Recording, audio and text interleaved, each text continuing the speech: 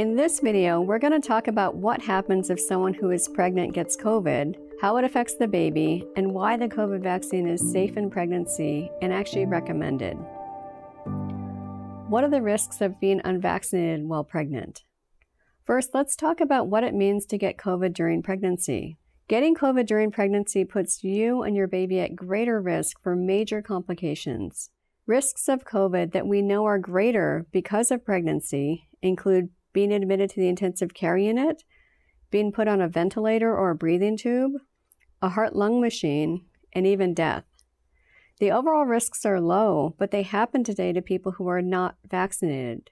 Vaccinated people can still get COVID, but they just don't get very sick in general. How much more is the risk of severe COVID because you're pregnant? If someone's not vaccinated and is infected with COVID during pregnancy, they're more likely to be admitted to an intensive care unit. In fact, that chance is 6 times greater than the chance of getting sick to that level if you're not pregnant. Getting intubated or placed on a ventilator is even worse, 14 times more likely, and the risk of dying is 15 times more likely compared to a similar person who catches COVID and isn't pregnant. This is entirely preventable.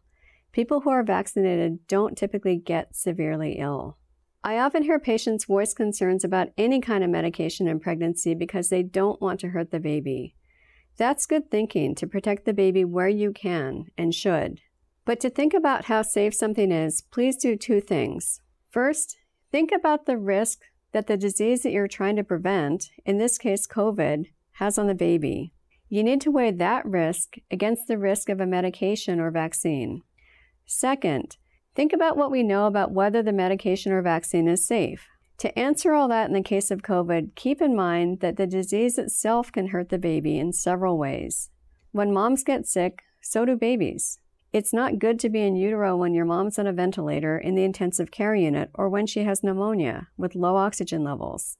Babies of moms with COVID are much more likely to be born preterm or too early, 4 times more likely in fact. Preterm birth can have lifelong consequences, including multiple possibilities like immature lungs, bleeding in the brain, asthma, eye problems, intestinal problems, behavioral problems, etc., depending on the degree of prematurity. Getting COVID in pregnancy also doubles the risk of low birth weight and gestational diabetes and quadruples the risk of preeclampsia or high blood pressure in pregnancy, which can be risky to both mom and baby. COVID also increases the risk for fetal death or a baby dying inside. Please get vaccinated. Is COVID vaccine safe? The COVID vaccine is safe in pregnancy, and it will protect you from severe COVID disease. I hear some people worry that the COVID vaccine is new and worry a lot that there's not known about these vaccines. Well, that's just not true. The COVID vaccine is an mRNA vaccine. This type of vaccine has been around for a long time, and it's been used safely in pregnancy. If you're still not comfortable, I'd ask you to ask yourself what type of information you're looking for to feel comfortable. Is it knowing what happens to moms and babies when they get the vaccines in pregnancy? Well, we now have that information. Does the vaccine increase the chances of miscarriage? Let's talk about miscarriage. Any pregnancy has the risk of ending in a miscarriage.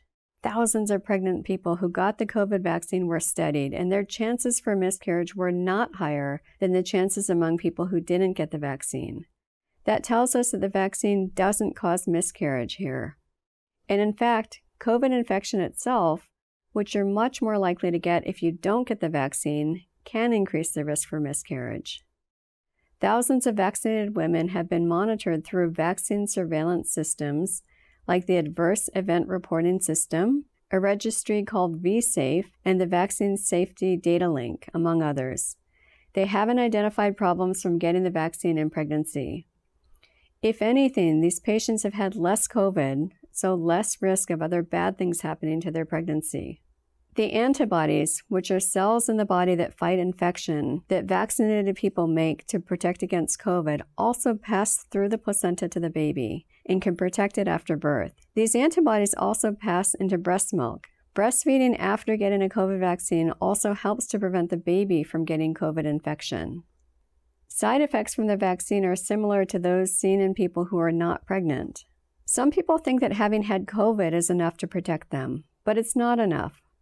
Getting the vaccine after having had COVID infection gives you better immune protection, and getting vaccinated is still recommended after getting COVID. And booster doses are also recommended for people who are pregnant or recently pregnant. Getting really sick from COVID during pregnancy is preventable. I've taken care of some people with COVID pneumonia in pregnancy, and they were extremely ill. Please, get your vaccine. And if you have any more questions about the COVID vaccine, please also talk to your provider.